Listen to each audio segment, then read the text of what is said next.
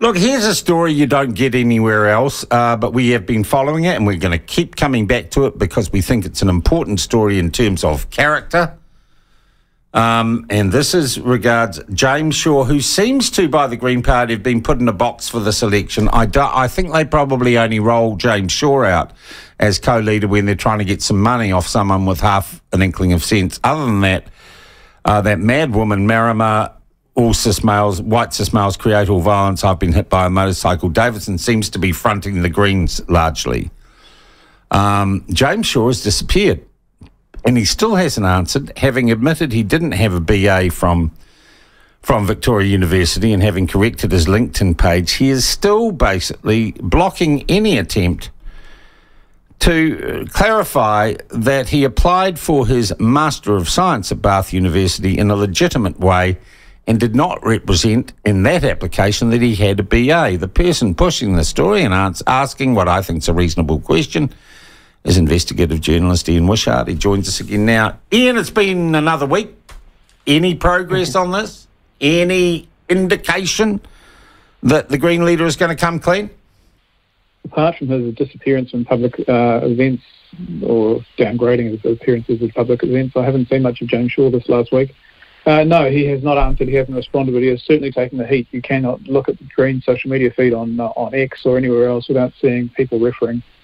Well, those people might be trolls, Ian. They could be, but the point about it is that the percentage of his social media feed that's taken up by these questions is huge.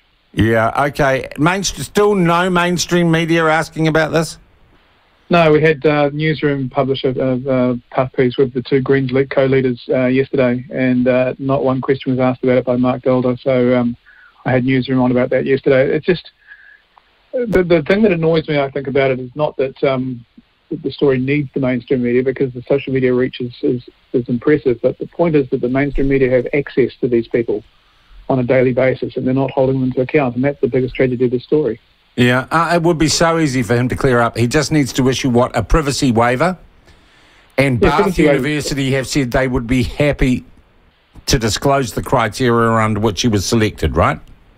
That's right. They have said that with the privacy waiver, they will disclose the information. So the only thing holding back fact-checking James Shaw's Master of Science degree is James Shaw's refusal to give a privacy waiver to allow that to happen. Which I'm sorry, Ian, kind of creates the impression in my mind that he might have fibbed to the university.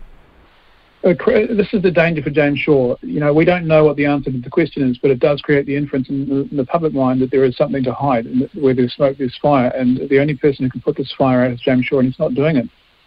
Yeah. Hey, look, some more weather this week, and I know because you have pursued and investigated this and done some excellent work looking at claims that things like Cyclone Gabrielle were caused by climate change. A really interesting admission from NIWA in the last few days, Ian, that it isn't man-made climate change that is causing the bad weather.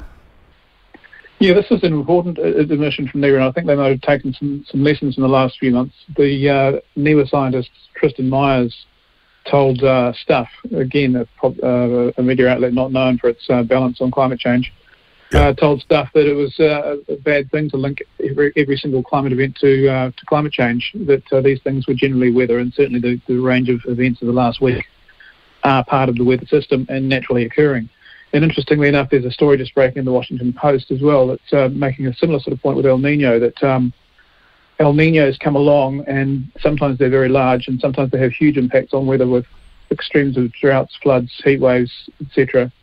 And that these things, that scientists still have not been able to link El Nino events to climate change. Yeah. So some important revelations coming out in the media, I think, about climate change, and we just have to keep on holding them to account on this.